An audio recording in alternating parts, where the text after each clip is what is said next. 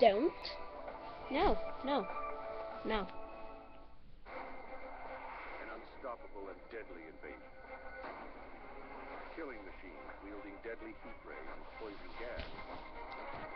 The largest city in the world devastated within hours. No. This was the nightmare. Years ago.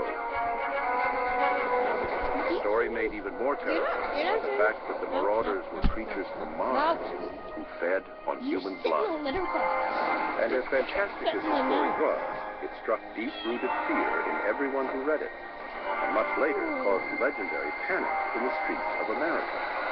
Why then does this story continue to terrorize us? As modern probes discover more and more about the Red Planet, how close to the truth is this work of science fiction?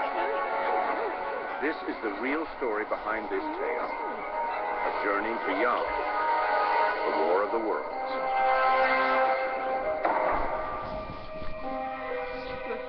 How can I describe it? A monstrous tripod, striding over the pine trees, smashing them aside. A walking engine of glittering metal, articulate roaches spiral winding. Are you happy The that I did that for you? passage mingling with the riot of thunder.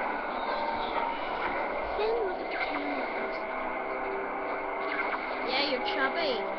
Chubby, And the that's what attack from everybody Mars thinks of begins you. in a story by a young British author, H.G. Wells.